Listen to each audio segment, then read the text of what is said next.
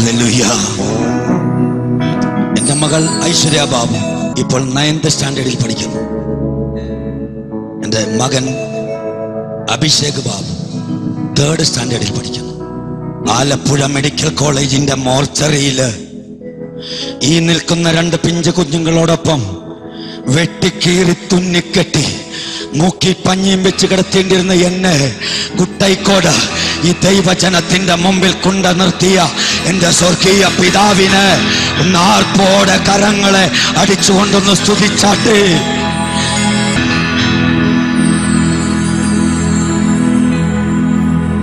എന്റെ പേര് ബാബു കെ മാത്യു. കേരള സംസ്ഥാനത്തിലെ എറണാകുളം ജില്ലയില് തൃപ്പൂണിത്തുറയിൽ വളർന്ന വ്യക്തിയാണ് ഞാൻ. കേരള സംസ്ഥാനത്തില് മാനേജ്മെന്റ് ഇൻസ്റ്റിറ്റ്യൂഷൻസ് അടക്കം 9 കോളേജുകളുടെ ഉടമയാണ് ഞാൻ. 2001 കേരളത്തിലെ കോളേജുകളെ കുറിച്ച് സർവേ നടത്തി എറണാകുളം ജില്ലയിൽ നിന്നും ഏറ്റവും മികച്ച കോളേജിനും പ്രിൻസിപ്പലിനുമുള്ള അവാർഡ് വാങ്ങിയ വ്യക്തിയാണ് ഞാൻ. ഇന്ത്യ ഗവൺമെന്റ് ഇന്ത്യയിലെ മുഴുവൻ ജനങ്ങളെയും കമ്പ്യൂട്ടർ പഠിപ്പിക്കാൻ കൊണ്ടുവന്ന ആ പ്രോജക്റ്റിന്റെ ഡയറക്ടറായിരുന്ന വ്യക്തിയാണ് ഞാൻ. ഒരു ക്രിസ്തീയ കുടുംബത്തിൽ ജനിച്ചു വളർന്നുവെങ്കിലും യേശുവുമായി വ്യക്തിപരമായ ഒരു ബന്ധം എനിക്കുണ്ടായിരുന്നില്ല. സ്വന്തം കഴിവിലും വിദ്യാഭ്യാസത്തിലും സമ്പത്തിലും രാഷ്ട്രീയ ബന്ധങ്ങളിലും മാത്രം ആശ്രയിച്ച് അഹങ്കാരത്തോടെ ജീവിച്ച ഒരു വ്യക്തിയായിരുന്നു ഞാൻ. ഇങ്ങനെ എല്ലാവിധ സുഖ സൗകര്യങ്ങളും ആഡംബരവും അധികാരബന്ധവും സൗഭാഗ്യങ്ങളുമായി ഞാൻ ജീവിക്കുമ്പോൾ എനിക്ക് പരിചയമില്ലാത്തൊരു ബിസിനസ് ഞാൻ ചെയ്തു. വെറും 3 മാസം കൊണ്ട് വലിയ 4 ബംഗ്ലാവുകൾ ഞാൻ വാങ്ങി, കോടികൾ വില മതിക്കുന്നത്. കുറെ പ്രോപ്പർട്ടികൾക്ക് ഞാൻ കരാർ എഴുതി. വാങ്ങിയ പ്രോപ്പർട്ടികളെല്ലാം എന്റെ പേരിലേക്ക് മാറ്റുവാൻ വേണ്ടി ഓഫീസുകളിൽ ഞാൻ ബന്ധപ്പെട്ടപ്പോൾ ഞാനൊരു കാര്യം അറിഞ്ഞു. ഞാൻ വാങ്ങിയ പ്രോപ്പർട്ടികളിൽ മിക്കതും കള്ളപ്രമാണങ്ങളായിരുന്നു. ഞാൻ എഴുതിയ കരാറുകളെല്ലാം കള്ളക്കരാറുകളായിരുന്നു. ഇന്ത്യ മുഴുവൻ വ്യാപിച്ചു കിടക്കുന്ന കള്ളനോട്ടടിക്കുകയും കൃത്രിമ രേഖകൾ ഉണ്ടാക്കുകയും ചതുവും വഞ്ചനയും ചെയ്യുന്ന ഒരു റിയൽ എസ്റ്റേറ്റ് ഗുണ്ട മാഫിയകളുടെ കെണിയിൽ ഞാൻ കുരുങ്ങുകയായിരുന്നു. അനേക കുടുംബങ്ങളെ തകർത്ത, അനേകരെ ചതിച്ച ഒരു വലിയ ഗ്യാങ്. അവർക്കെതിരെ ഞാൻ പോലീസിൽ പരാതിപ്പെട്ടു.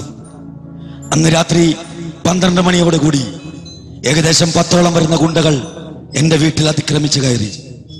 എന്റെ ഭാര്യയുടെയും എന്റെ മക്കളുടെയും മുമ്പിൽ വെച്ച് അവർ എന്റെ കഴുത്തിൽ വാള് വെച്ചു. നാളെ ഉച്ചയ്ക്ക് 1 മണിക്കുള്ളിൽ കേസുകൾ പിൻവലിച്ചില്ലെങ്കിൽ മക്കളുടെയും ഭാര്യയുടെയും മുമ്പിൽ വെച്ച് എന്നെ വെട്ടിക്കൊല്ലുമെന്ന് അവർ ഭീഷണി മുഴക്കി. പോലീസ് അധികാരികൾ എത്തുന്നതിന് മുമ്പ് അവർ രക്ഷപ്പെട്ടു. പിറ്റേ ദിവസം എന്റെ ഭാര്യ വൈസ് പ്രിൻസിപ്പൽ ആയിരിക്കുന്ന കോളേജിൽ ഒരു ഗുണ്ടാ സംഘം എത്തി. അവർ അവിടെയും വലിയ പ്രശ്നങ്ങൾ ഉണ്ടാക്കി. അവിടെയും പോലീസ് എത്തുന്നതിന് മുമ്പ് അവർ രക്ഷപ്പെട്ടു പോയി. പ്രിയപ്പെട്ടവരെ, എന്റെ 2 വീടുകൾ അവർ ബലമായി കയ്യേറി. എനിക്ക് എന്ത് ചെയ്യണമെന്നറിയാതെ ഞാൻ കേരള ഹൈക്കോടതിയെ സമീപിച്ചു. 17 ദിവസങ്ങൾക്കുള്ളിൽ കേരള ഹൈക്കോടതിയുടെ ഡിവിഷൻ ബെഞ്ച് 2 വിധികൾ ഒരുമിച്ച് പുറപ്പെടുവിച്ചു. ഒന്ന്, എന്റെ വീട് കയ്യേറിയവരെ വീട്ടിൽ നിന്നും ഒഴിപ്പിക്കാനും 2, എനിക്ക് പോലീസ് സംരക്ഷണം തരുവാനും. ഇന്ന് ഈ തീയതിയിൽ നിങ്ങളുടെ മുമ്പിൽ ഞാൻ നിൽക്കുമ്പോഴും കേരള ഹൈക്കോടതിയുടെ ഡിവിഷൻ ബെഞ്ച് ഉത്തരവ് പ്രകാരം തന്ന പോലീസ് സംരക്ഷണം എനിക്കിപ്പോഴുമുണ്ട്. പ്രിയപ്പെട്ടവരെ, ഞാൻ വാങ്ങിയ പ്രോപ്പർട്ടികളെല്ലാം കള്ളപ്രമാണങ്ങളായിരുന്നു. പ്രോപ്പർട്ടികൾ വാങ്ങിയപ്പോൾ എന്റെ ഭാര്യ എല്ലാത്തിലും കോ-ആപ്ലിക്കന്റ് ആയിരുന്നു. ബാങ്കിൽ മാത്രം ഞങ്ങൾക്ക് 1.5 കോടി രൂപയോളം കടമുണ്ടായി. ബാങ്കിലിരിക്കുന്ന പ്രമാണങ്ങൾ കള്ളപ്രമാണങ്ങളായപ്പോൾ ബാങ്ക് എനിക്കും എന്റെ ഭാര്യയ്ക്കുമെതിരെ കേസുകൾ എടുത്തു. Forgery, cheating, conspiracy, forged documents. എന്ത് ചെയ്യണമെന്നറിയാതെ ഞങ്ങൾ തെക്കും വടക്കും ഓടി. ബാങ്കിൽ 1.5 കോടി രൂപയുടെ കടം. ഏത് നിമിഷവും കൊല്ലപ്പെട്ടേക്കാം ഗുണ്ടകൾ പുറകെ. കേരള ഹൈക്കോടതി എന്ന പോലീസ് സംരക്ഷണത്തിൽ പോലീസുകാരുടെ അകമ്പടിയിൽ 15ഓളം വരുന്ന സ്വകാര്യ അംഗരക്ഷകരും കേരളത്തിന്റെ പോലീസിന്റെ അകമ്പടിയിൽ ഞാൻ എന്റെ പട്ടണത്തിലൂടെ സഞ്ചരിക്കേണ്ടി വന്നു. ഒരടി മുമ്പോട്ട് വെക്കാൻ നിവൃത്തിയില്ല. എന്ത് ചെയ്യണമെന്നറിയില്ല. ബാങ്കുകൾ നടപടിയെടുത്ത് എന്തെങ്കിലും സംഭവിച്ചാൽ ഇത്രയും പദവികളിൽ ഇരിക്കുന്ന അവാർഡ് വാങ്ങിയ വ്യക്തി, ഇത്രയും സ്ഥാപനങ്ങളുടെ ഉടമ, ഞങ്ങൾ ജയിലിൽ പോകേണ്ട ഗതികേട് വന്നാൽ ജീവിച്ചിട്ട് എന്ത് കാര്യം? പരിഹാരം തേടി തെക്കും വടക്കും ഓടി. അറിയാവുന്ന എല്ലാ പരിഹാരവും തേടി. ഒരു പരിഹാരവും കിട്ടിയില്ല എന്ന് മാത്രമല്ല, പ്രശ്നങ്ങൾ വർദ്ധിച്ചുകൊണ്ടേയിരുന്നു. അങ്ങനെ ഇരിക്കുമ്പോൾ പത്രത്തിൽ പരസ്യം കണ്ടു, നിങ്ങൾക്ക് പ്രശ്നമുണ്ടോ? പരിഹാരമുണ്ട്, ജാതി മത ഭേദമന്യേ പരിഹാരം. പരസ്യം ചെയ്ത വ്യക്തികളുടെ അടുക്കൽ ഞാൻ വന്നു. ഞാൻ ചോദിച്ചു, എന്തുകൊണ്ട് എന്റെ ജീവിതത്തിൽ ഇത് സംഭവിച്ചു? നാടിനും നാട്ടുകാർക്കും നന്മ ചെയ്ത എന്റെ ജീവിതത്തിൽ എന്തുകൊണ്ട് ഇത് സംഭവിച്ചു? ഇതായിരുന്നു എനിക്കറിയേണ്ടത്. പ്രിയപ്പെട്ടവരെ, ഞാൻ ആദ്യം സമീപിച്ച വ്യക്തി എന്നോട് പറഞ്ഞത്, എന്റെയും ഭാര്യയുടെയും നാള് തമ്മിൽ ചേരാത്തത് കൊണ്ടാണ് ഇത് സംഭവിച്ചത്. ഒരു ക്രിസ്തീയ കുടുംബത്തിൽ ജനിച്ചു വളർന്ന ഞാൻ നാള് നോക്കിയല്ല വിവാഹം കഴിച്ചത്. ആ മനുഷ്യൻ പറഞ്ഞത് ഞാൻ വിശ്വസിച്ചില്ല. അടുത്തൊരു വ്യക്തിയുടെ അടുക്കൽ ഞാൻ പോയി. അദ്ദേഹവും ഇപ്രകാരം തന്നെ ആവർത്തിച്ചു. ഒന്നുകൂടി അദ്ദേഹം കടന്നു പറഞ്ഞു, ആ വർഷം 2005 സെപ്റ്റംബർ വരെ എനിക്ക് ആയുസുള്ളൂ എന്ന്.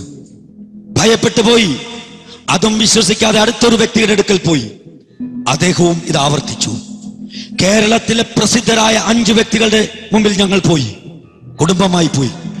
5 പേരും പറഞ്ഞതും അവർ എഴുതി തന്നതും ഇന്നും എന്റെ ഫയലുകളിൽ സൂക്ഷിച്ചിട്ടുണ്ട്. 5 പേർക്കും ഒരു ഐക്യമുണ്ടായിരുന്നു.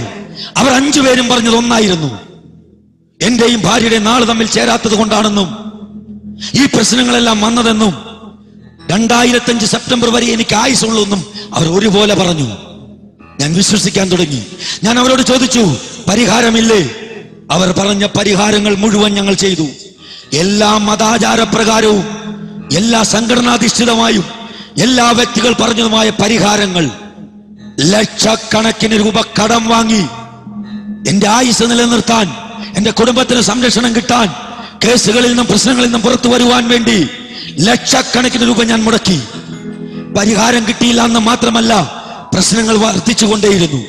കേരളത്തിൽ നിന്ന് ലോൺ എടുത്തെങ്കിൽ കേരളത്തിന് പുറത്തുള്ള ബാങ്കിന്റെ ഹെഡ്ക്വാർട്ടേഴ്സുകളിൽ നിന്നും എനിക്കും ഭാര്യയ്ക്കും വക്കീൽ നോട്ടീസുകൾ വരാൻ തുടങ്ങി, സമൻസുകൾ വരാൻ തുടങ്ങി. എന്ത് ചെയ്യണമെന്ന് ഞങ്ങൾക്കറിയില്ല. ചെയ്യാത്ത കുറ്റത്തിന് ശിക്ഷ അനുഭവിക്കേണ്ടി വരുന്ന ഗതികേട്. ഒരു സ്റ്റെപ്പ് മുമ്പോട്ട് വെക്കാൻ കഴിയാത്ത ഭാരത്തിലായി. ചെയ്ത പരിഹാരങ്ങളൊന്നും പരിഹാരമായി മാറിയില്ല എന്ന് മാത്രമല്ല, പണം നഷ്ടപ്പെടുന്നു. അവരെ ഞാൻ വിളിച്ചു പറയുമ്പോൾ അവർ പറയും, നമുക്ക് മറ്റൊന്നുകൂടി ചെയ്യാം. അങ്ങനെ പിടിച്ചു നിൽക്കാൻ വേണ്ടി ഓരോരുത്തർ തന്ന ഉപദേശമനുസരിച്ച് അനേക ലക്ഷം ഞങ്ങൾ ചിലവഴിച്ചു. ഒരു രാത്രി പോലും എനിക്കും എന്റെ ഭാര്യയ്ക്കും സമാധാനത്തോടെ എന്റെ കുഞ്ഞുങ്ങൾക്കും ഉറങ്ങാൻ കഴിഞ്ഞില്ല. രാത്രികൾ ഞങ്ങൾക്ക് പേടിയാ. പുറത്തിറങ്ങണമെങ്കിൽ മുമ്പിലും പിൻപിലും പോലീസ്, കായികാഭ്യാസികളായ അംഗരക്ഷകരുടെ അകമ്പടിയില് എന്റെ പട്ടണത്തിൽ പോകേണ്ടി കോളേജിൽ പോകേണ്ടി വരുന്ന ഗതികേടുകൾ ഞങ്ങൾ അനുഭവിച്ചു. കുട്ടികളെ സ്കൂളിൽ വിടുമ്പോഴും അകമ്പടിയിൽ വിടും. ഏത് നിമിഷവും കൊല്ലപ്പെട്ടേക്കാം. കാരണം എന്നെ ചതിച്ചത് വലിയൊരു മാഫിയ സംഘമാണ്. ഞാൻ കേസുകളുമായി മുൻപോട്ട് പോകുമ്പോൾ അവർ പിടിക്കപ്പെട്ടാൽ പല വലിയ കൊമ്പുകളും ഒടിഞ്ഞു വീഴേണ്ടി വരും. അതുകൊണ്ട് എന്നെ ഇല്ലായ്മ ചെയ്യേണ്ടത് അവരുടെ ആവശ്യമായി മാറിയിരുന്നത് കൊണ്ട് ഞങ്ങൾക്ക് വധഭീഷണി ഉണ്ടായി. പ്രിയപ്പെട്ടവരെ, ദിവസങ്ങൾ കഴിയും തോറും പ്രശ്നങ്ങൾ വർദ്ധിച്ചുകൊണ്ടേയിരുന്നു. പരിഹാരമല്ല, പ്രശ്നങ്ങൾ വർദ്ധിച്ചുകൊണ്ടേയിരുന്നു. പണം മുടക്കുന്നതല്ലാതെ ഒരു പരിഹാരവും ഉണ്ടായില്ല. എന്ത് ചെയ്യണമെന്നറിയാതെ ഭാരപ്പെട്ടിരിക്കുക. ഒരു ദിവസം 2005 ഓഗസ്റ്റ് മാസം 21-ാം തീയതി ഞായറാഴ്ച എന്റെ ഭാര്യയുടെ ബ്രദറിന്റെ കുട്ടിയുടെ 1-ാം പിറന്നാളാണ്. 300ഓളം ബന്ധുക്കളെ തലേ ദിവസം തന്നെ ക്ഷണിച്ചിട്ടുണ്ട്. ഉച്ചയ്ക്ക് ലഞ്ചാണ് അവിടെ അറേഞ്ച് ചെയ്തിരിക്കുന്നത്. അന്ന് ഞായറാഴ്ച രാവിലെ ഒരു കേസിന്റെ കാര്യത്തിന് വക്കീലിനെ കാണുവാൻ വേണ്ടി ഞാൻ പോവുകയാണ്. പിറ്റേ ദിവസം ഫയൽ ചെയ്യേണ്ട ഒരു കേസിന്. ഉച്ചയ്ക്ക് ഞാൻ വീട്ടിൽ എത്തിക്കൊള്ളാം, ഇവർ വീട്ടിലേക്ക് പോയിക്കോട്ടെ, ഭാര്യ വീട്ടിലേക്ക് പോയിക്കോട്ടെ എന്ന് പറഞ്ഞ് ഞാൻ പോകുമ്പോൾ സന്തോഷത്തോടെ പോർച്ചിൽ വന്ന് കുഞ്ഞുങ്ങളുമായി നിന്ന് എനിക്ക് യാത്ര പറഞ്ഞ് എന്നെ യാത്ര അയച്ച ഭാര്യ. ഞാൻ പോയി കഴിഞ്ഞ് കുറച്ച് സമയങ്ങൾക്കുള്ളിൽ മക്കളെ കുളിപ്പിച്ച് റെഡിയാക്കി നല്ല വസ്ത്രങ്ങളെ ധരിപ്പിച്ച് TV ഓൺ ചെയ്ത് കൊടുത്തിട്ട് മുറിയിൽ കയറി വാതിലടച്ച് ഫാനിൽ തൂങ്ങി ആത്മഹത്യ ചെയ്തു. വീടിന്റെ വാതിൽ ചവിട്ടിപ്പൊളിച്ച് അടിച്ചിറക്കി ഞങ്ങൾ ആശുപത്രിയിൽ എത്തുമ്പോഴേക്കും മരിച്ചുപോയി. ബന്ധുക്കളെ അറിയിക്കേണ്ട ആവശ്യമുണ്ടായിരുന്നില്ല. ബന്ധുക്കളെല്ലാം അടുത്ത വീട്ടിലുണ്ടായിരുന്നു. ജനങ്ങൾ പാഞ്ഞെത്തി ഡെഡ് ബോഡി വെച്ച ഹോസ്പിറ്റലിലേക്ക്. ആ പട്ടണം മുഴുവൻ ബ്ലോക്കായി. ഞങ്ങളുടെ സ്ഥാപനങ്ങളിൽ പഠിച്ച കുട്ടികളും അധ്യാപകരും രക്ഷകർത്താക്കളും ഞാൻ ആയിരുന്ന ഡിപ്പാർട്ട്മെന്റുകളിൽ നിന്നെല്ലാം ജനസാഗരം ഒഴുകിയെത്തി. ഓടി വന്നവരോട് എന്ത് മറുപടി പറയാൻ? 1.5 കോടി രൂപയുടെ കടമുള്ളതോ ഗുണ്ടാ ഭീഷണിയുള്ളതോ വധഭീഷണിയുള്ളതോ, ഞാനും എൻ്റെ കുടുംബവും ഇപ്രകാരം കെണികളിൽപ്പെട്ടതോ എൻ്റെ വീട്ടുകാരോടോ ഭാര്യ വീട്ടുകാരോടോ ഞങ്ങൾ പറഞ്ഞിരുന്നില്ല. എൻ്റെ കോളേജിലെ സ്റ്റാഫിനോടും ചില പോലീസ് ഉദ്യോഗസ്ഥന്മാരോടും ചില രാഷ്ട്രീയ നേതാക്കന്മാരോടും വക്കീലന്മാരോടും മാത്രമേ പറഞ്ഞിരുന്നുള്ളൂ. എന്നാൽ എൻ്റെ ഭാര്യ ആത്മഹത്യ ചെയ്തപ്പോൾ ഈ വിവരങ്ങളൊന്നും അറിയാൻ കഴിയാത്ത ജനം പല തെറ്റായ വാർത്തകളെ പ്രചരിപ്പിച്ചു. ആ ബോഡി വെച്ച ഹോസ്പിറ്റലിൽ ഞാൻ അനുഭവിച്ച വേദന പറയാൻ എൻ്റെ കയ്യിലൊരു വാക്കുമില്ല. 2 കുഞ്ഞുങ്ങളെയും നെഞ്ചോട് ചേർത്ത് ഞാൻ വാവിട്ട് കരഞ്ഞു. പോസ്റ്റ്മോർട്ടം ചെയ്തു, ഡെഡ് ബോഡി കൊണ്ടുവന്നു. 10,000-കണക്കിന് പേർ പ്രിയപ്പെട്ട ടീച്ചറെ കാണാനെത്തി, പഠിപ്പിച്ച കുഞ്ഞുങ്ങളെത്തി. എൻ്റെ ഭാര്യ മരിച്ചപ്പോൾ ഒന്നും എഴുതി വെച്ചില്ല. അതുകൊണ്ട് ജനത്തിന് ഇഷ്ടമുള്ളതെല്ലാം എനിക്കെതിരെ പ്രചരിപ്പിക്കാൻ തുടങ്ങി. ഡെഡ് ബോഡി അടക്കം ചെയ്യാൻ പള്ളിയുടെ സെമിത്തേരിയിൽ കൊണ്ടുവന്നു. ഡെഡ് ബോഡി കുഴിയിലേക്ക് വെക്കുമ്പോൾ എൻ്റെ ഭാര്യയുടെ മാതാവ് എന്നെ സ്കൂളുകളിൽ പഠിപ്പിച്ച അധ്യാപിക, ഞാൻ പഠിച്ച സ്കൂളിന്റെ പ്രിൻസിപ്പൽ ആയിരുന്നു. അവർ ഇപ്രകാരം എന്നോട് ചോദിച്ചു, മകനെ ബാബു, ഞാൻ നിന്നെ പഠിപ്പിച്ചതല്ലേ, എന്തിനാ എന്റെ മകളോട് ഇത് ചെയ്തേ എന്ന് ചോദിച്ച അമ്മ അലമുറയിട്ട് കരഞ്ഞപ്പോ ആ സെമിത്തേരിയിൽ കൂടി നിന്ന് 1000-കണക്കിന് ജനം ഉച്ചത്തിൽ അലമുറയിട്ട് കരഞ്ഞു. എല്ലാവരും ധരിച്ചു ഞാനെന്തോ തെറ്റ് ചെയ്തത് കൊണ്ടാ എന്റെ ഭാര്യ ആത്മഹത്യ ചെയ്തേ എന്ന് എല്ലാവരും തെറ്റിദ്ധരിച്ചു.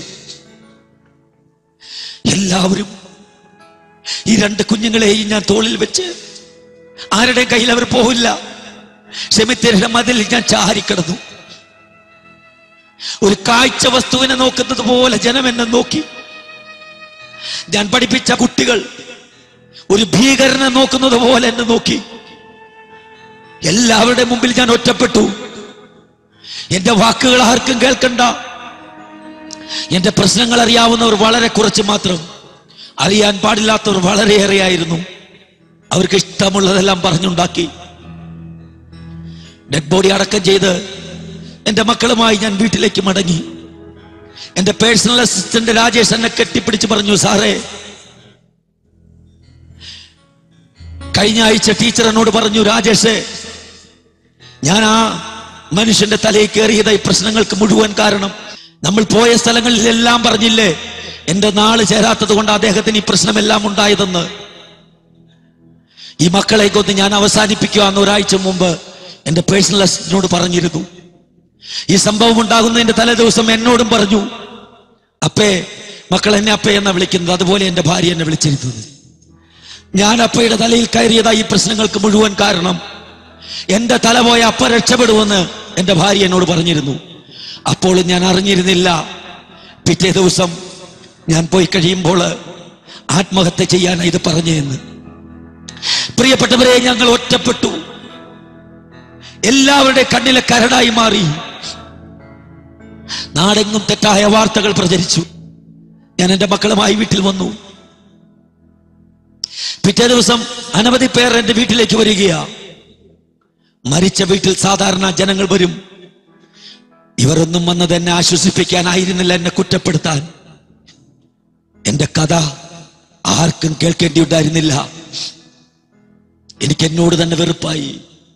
എന്നെ ചതിച്ചവരോടും കുറ്റപ്പെടുത്തിയവരോടും ഒറ്റപ്പെടുത്തിയവരോടും എനിക്ക് വെറുപ്പായി. ഞാൻ എന്തിനു ജീവിക്കണം? കോടിക്കണക്കിന് രൂപയുടെ സ്വത്ത് കിടക്കുന്നു, എല്ലാം നിയമക്കുരുക്കിൽപ്പെട്ടു. എന്റെ സമ്പത്തും മുഴുവൻ നഷ്ടപ്പെട്ടു. ഒരടി പോലും എനിക്ക് മുമ്പോട്ട് വെക്കാൻ കഴിയില്ല. ഞാൻ എന്നെ തന്നെ വെറുക്കാൻ തുടങ്ങി. ഞാൻ എന്നെ തന്നെ പീഡിപ്പിക്കാൻ തുടങ്ങി. വീട്ടിൽ അരി വെക്കുന്നതും കറി വെക്കുന്നതും വീടടിച്ച് തുടയ്ക്കുന്നതും കുഞ്ഞുങ്ങളെ കുളിപ്പിക്കുന്നതും ഭക്ഷണം പാകം ചെയ്യുന്നതും ഞാൻ തന്നെ ചെയ്യാൻ തുടങ്ങി. ഒരു വ്യക്തികളും കയറി വന്നൊരു ആശ്വാസവാക്ക് പറയാനില്ല. എല്ലാവർക്കും ഭയമാ ഗുണ്ടകളെ. ഒരു ദിവസം രാവിലെ ഞാൻ പാല് വാങ്ങാൻ വീട്ടിൽ നിന്നും ഇറങ്ങി വരികയാണ്. ഞങ്ങൾ താമസിക്കുന്ന ലൈനിൽ 7 വീടുകളുണ്ട്. എല്ലാ സമ്പന്നരായ ആൾക്കാരുടെ വീടുകൾ. 6 വീടുകളിൽ നിന്നും വീട്ടിലെ ജോലിക്കാർ പാത്രവുമായി ഇറങ്ങി വന്നപ്പോൾ 7ാമത്തെ വീടായ എന്റെ വീട്.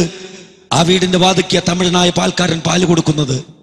ഞാനും ഒരു പാത്രവുമായി പാലിന് വേണ്ടി ഇറങ്ങിച്ചെന്നു. ഞാൻ ഇറങ്ങിച്ചെല്ലുമ്പോൾ ഈ തമിഴനായ പാൽക്കാരൻ ഈ 6 വീട്ടിലെ ജോലിക്കാരുടെ മുമ്പിൽ നിന്നിട്ട് എന്റെ മുഖത്ത് നോക്കി അട്ടഹസിച്ച് പറയുക, നാണമില്ലേ പാത്രവുമായി പാലിന് വരാൻ? 3 മാസത്തെ പാലിന്റെ പൈസ തന്നാ ഇനി പാല് തരാം. അയൽവക്കത്തെ ജോലിക്കാരുടെ മുമ്പിൽ നാണം കെട്ട് തലകുനിച്ച് കരഞ്ഞ് ഞാൻ അകത്ത് കയറി. അരി വാങ്ങാൻ കടയിൽ പോകാൻ നിവൃത്തിയില്ല. 4 മാസം അവിടുത്തെ പണം കൊടുക്കാനുണ്ട്. 100 കണക്കിന് പേർക്ക് ഭക്ഷണം കൊടുത്തവൻ.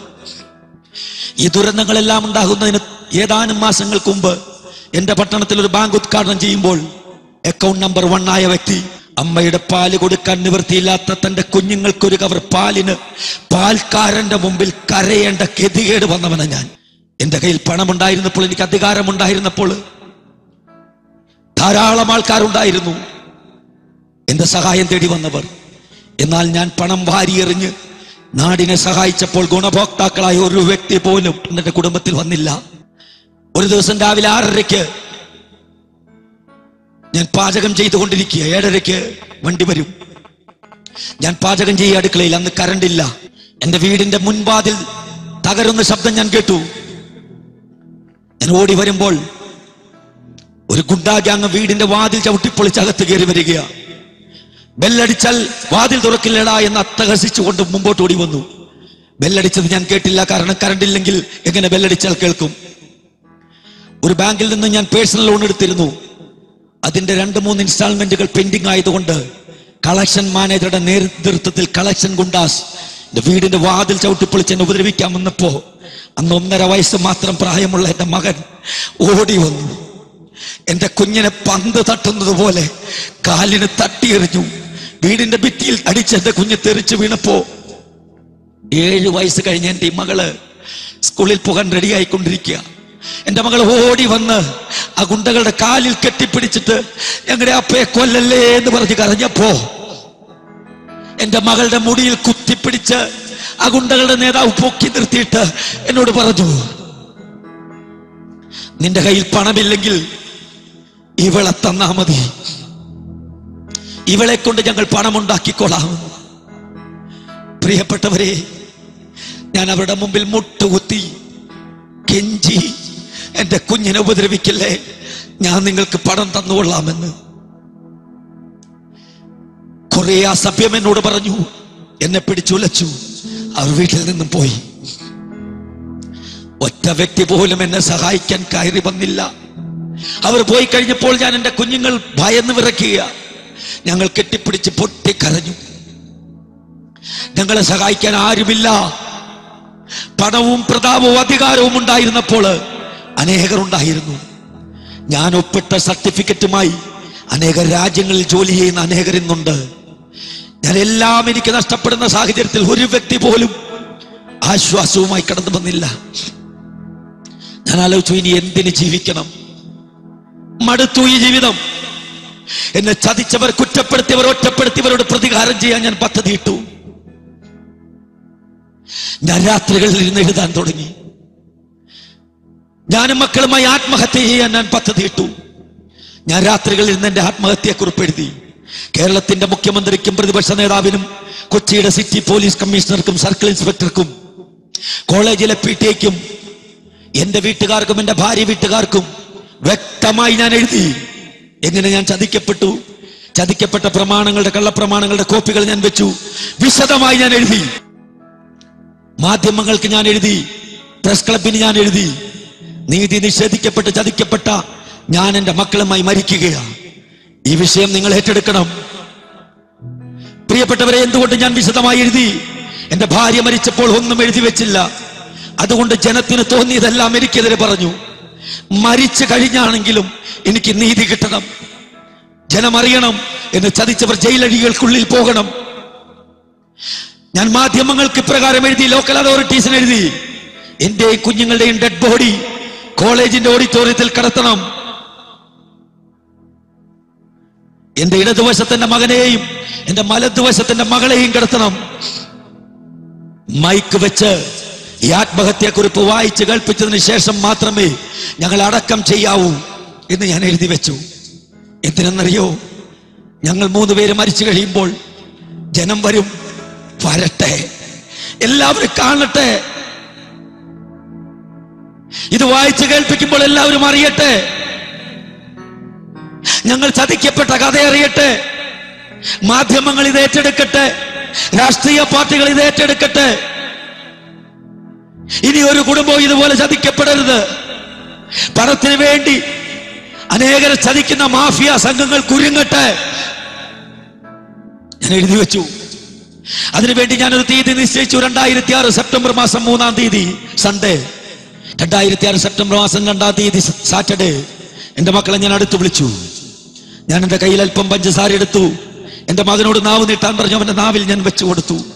എന്റെ മകളോട് നാവ് നീട്ടാൻ പറഞ്ഞു, പഞ്ചസാര മകളുടെ നാവിൽ വെച്ചു. എന്നിട്ട് ഞാനും എന്റെ വായിൽ അല്പം പഞ്ചസാര വെച്ചു. പഞ്ചസാര കൊണ്ട് റിഹേഴ്സൽ നടത്തുമ്പോൾ പാന്റിന്റെ പോക്കറ്റിൽ ഒരു കുപ്പിയിൽ പൊട്ടാസ്യം സയനൈഡ് കരുതിയിട്ട പഞ്ചസാര കൊണ്ട് ഞാൻ റിഹേഴ്സൽ നടത്തിയത്. എന്റെ കുഞ്ഞുങ്ങളുടെ അമ്മ മരിച്ചുപോയി. എന്റെ മക്കളെ ഇട്ടിട്ട് എനിക്ക് മാത്രം മരിച്ചാ പോരാ, പണമില്ലെങ്കിൽ എന്റെ മകളെ കൊടുത്താ മതി എന്ന് പറയുന്ന ലോകത്ത് ഇന്ന് എന്റെ മകൾക്ക് 14 വയസ്സുണ്ട്. ഈ വലിപ്പമേ ഉള്ളൂ. 7 വയസ്സുള്ളൊരു കുഞ്ഞിനോട് ഇപ്രകാരം പറയാൻ കഴിയുന്ന ദുഷ്ടന്മാരുടെ ലോകത്ത് എന്റെ കുഞ്ഞിനെ ഇട്ടിട്ട് പോകാൻ എനിക്ക് ധൈര്യമില്ല. അതുകൊണ്ട് എന്റെ കുഞ്ഞുങ്ങളുമായി അവസാനിപ്പിക്കാൻ ഞാൻ പദ്ധതി ഇട്ടു. എല്ലാം തയ്യാറാക്കി, എല്ലാം എഴുതി വെച്ചു. 2006 സെപ്റ്റംബർ മാസം 3-ാം തീയതി സൺഡേ എന്റെ മക്കളെ അടുത്തുള്ള വീട്ടിൽ ഞാൻ ആക്കി. ഞാൻ നേരെ എറണാകുളത്ത് മെഡിക്കൽ ട്രസ്റ്റ് ഹോസ്പിറ്റലിലേക്ക് പോവുകയാണ്. ഒരാളോട് യാത്ര പറയാൻ പോവുകയാണ്. എന്റെ 2ാമത്തെ ജ്യേഷ്ഠൻ പാമ്പ് കടിയേറ്റ് ഹോസ്പിറ്റലിലാണ്, അബോധാവസ്ഥയിലാണ്. ഡോക്ടേഴ്സ് പറഞ്ഞു വലിയ ഹോപ്പില്ല, ഡയാലിസിസുകൾ ചെയ്യുന്നു. ബോധമില്ലാതെ ജ്യേഷ്ഠൻ കിടക്കുന്ന ICUയിൽ ഞാൻ കയറി. ജ്യേഷ്ഠന്റെ മുഖത്ത് കുറച്ചു നേരം നോക്കി നിന്നിട്ട് ഞാൻ ഇപ്രകാരം പറഞ്ഞു, എന്തായാലും ചേട്ടന്റെ ഡെഡ് ബോഡി വീട്ടിൽ വരും, അതുവരെ നിൽക്കാൻ എനിക്ക് സമയമില്ല, മക്കളുമായി ഞാൻ പോവുക. ബോധമില്ലാതെ കിടക്കുന്ന ജ്യേഷ്ഠന്റെ കവിളിൽ ഞാൻ ഉമ്മ കൊടുത്തു. അവിടെ യാത്ര പറഞ്ഞ് ഞാൻ ഇറങ്ങി. എറണാകുളത്ത് മറ്റൊരു ഹോസ്പിറ്റലിലേക്ക് ഞാൻ പോവുക, ലിസി ഹോസ്പിറ്റൽ. ഒരാളോട് കൂടി യാത്ര പറയണം. എന്റെ അമ്മ ലിവർ സിറോസിസ്, അമ്മ ദിവസങ്ങൾ എണ്ണുകയാ. ആശുപത്രിയുടെ അടുക്കത്തോറും ഞാൻ വിറയ്ക്കാൻ തുടങ്ങി. എന്റെ ജ്യേഷ്ഠന്റെ മുറിയിൽ അഭിനയിച്ചതുപോലെ എനിക്ക് അഭിനയിക്കാൻ കഴിയില്ല. കാരണം എന്റെ അമ്മ പൂർണ്ണ ബോധത്തോടെ കിടക്കുന്നത്. അമ്മ കിടക്കുന്ന മുറിയുടെ വാതിൽ തുറന്നപ്പോൾ, റൂമിന്റെ വാതിൽ ഞാൻ തുറന്നപ്പോൾ എന്റെ നിയന്ത്രണം വിട്ട് ഞാൻ വാവിട്ട് കരഞ്ഞു. പെട്ടെന്ന് എന്റെ അമ്മ പറയാ, മോനെ ബാബു, മോൻ എന്തിനാ കരയണേ? അമ്മയ്ക്കൊന്നുമില്ല. അമ്മ ഡോക്ടറോട് പറഞ്ഞിട്ടുണ്ട് 2 ദിവസത്തിനുള്ളിൽ ഡിസ്ചാർജ് ചെയ്യാൻ. എന്റെ അമ്മ 6 മക്കളെ പ്രസവിച്ചു. ഏറ്റവും ഇളയ മകനാ ഞാൻ. അമ്മ അറിഞ്ഞില്ല. അമ്മയുടെ ഇളയ മകൻ കുഞ്ഞുമക്കളുമായി ലോകത്തോട് യാത്ര പറയാൻ പോവാണെന്ന് എന്റെ പാവം അമ്മ അറിഞ്ഞില്ല. അമ്മ ധരിച്ചത് ഞാൻ കരയുന്നത് അമ്മയുടെ അസുഖത്തെ ഓർത്തിട്ടാണെന്ന്. കുറച്ചു നേരം ഞാൻ എന്റെ അമ്മയുടെ അടുക്കയിലിരുന്നു. അമ്മയുടെ കവിളിൽ ഞാൻ കുറെ മുത്തം കൊടുത്തു. എന്റെ വീട്ടിലേക്ക് വന്നു. ഞാൻ ഭക്ഷണം എടുത്തു, ഉച്ചഭക്ഷണം കഴിച്ചു. എന്റെ മകനും മകൾക്കും ഞാൻ വാരിക്കൊടുത്തു. കാരണം എന്തെന്നറിയാവോ? കുറച്ച് കഴിയുമ്പോൾ ഈ കൈ കൊണ്ട് പാപം ചെയ്യേണ്ടതല്ലേ ഞാൻ. 5 മണിയാകുമ്പോൾ ഗേറ്റ് ചാരുക, വാതിൽ ക്ലോസ് ചെയ്യുക, ഞങ്ങൾ മരിക്കുക. 6 മണി 6:30 ആകുമ്പോൾ പലിശക്കാരും ബ്ലേഡുകാരും ബാങ്കുകാരും വീട്ടിൽ പണം പിരിക്കാൻ വരും. വരട്ടെ, വന്ന് കാണട്ടെ. അതിനുവേണ്ടി ഞാൻ ഇത് ചെയ്തു. പ്രിയപ്പെട്ടവരെ, എന്റെ മക്കളെ ഞാൻ വിളിച്ചു. ഇവരോട് പറഞ്ഞു, ഏറ്റവും നല്ല വസ്ത്രം ധരിക്കണം. വൈകുന്നേരം നമുക്ക് പുറത്തു പോകാനുള്ളതാണ്.